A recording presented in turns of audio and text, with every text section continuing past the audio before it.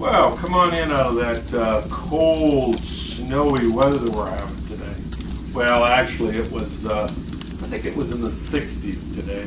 Probably going to be in the 60s tomorrow.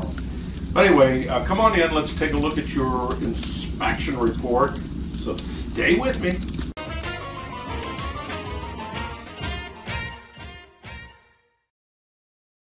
Okay, now let's take a look at the inspection report and see how it reads out. This is a generic report. This is exactly what you will get, only your information obviously will be filled into all these blanks. The upper right-hand corner of the report is the legend. Each one of these initials pertain to something. A is consistent with the age of the chimney. B, see comments below. C, repairs needed. D, need further evaluation. Or E, not applicable. And they're placed into the boxes next to the parts of the chimney that can be easily identified in this diagram. And then, of course, you'll find my comments here below. Now, let's take a look at your personal report. So stay with me. Hey, Heather, I went out to Cedar Croft and did the inspection for you over there. And here's what we came up with. Let's take a look inside. So the back fireplace, the only fireplace in the house, has a set of vented gas logs that are working. And it does have manual control here, which is okay. But this damper, you couldn't open it. There is so much garbage on the top of that damper. It's rusty.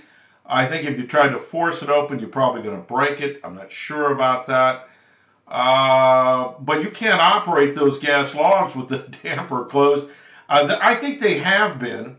If you look above the fireplace, when you stand in that room, you can see the dark carbon soot stains in there. I don't know.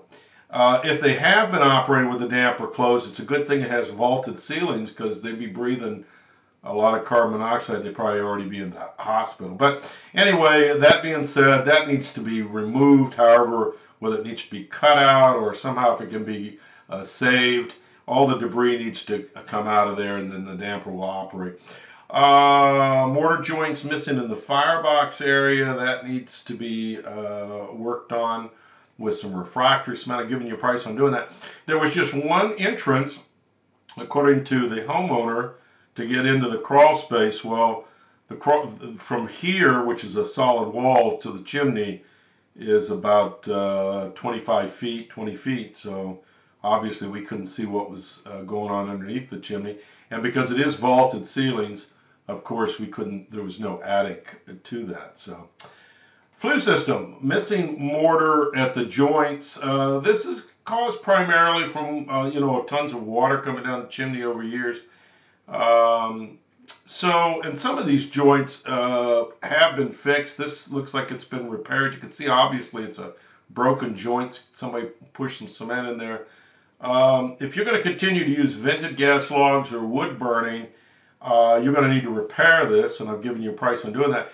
Or just switch over to vent-free gas logs. Just as a reminder, vent-free is complete combustion, no carbon soot, no carbon monoxide. Don't have to worry about the gases getting into the house. If you treat it as a set of vented gas logs, then you could actually leave the damper closed, technically, which means we wouldn't have to cut it out and get all that debris out of there. I'll leave those thoughts up to you. Let's go up on top. Rusty cap, but remember, chimney caps are not code required in the state of North Carolina.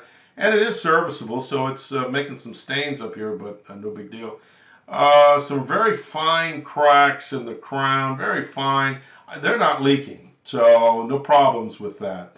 Questions for me, give me a call, 704-526-6348. You can email me at chris@affordablesuite.com.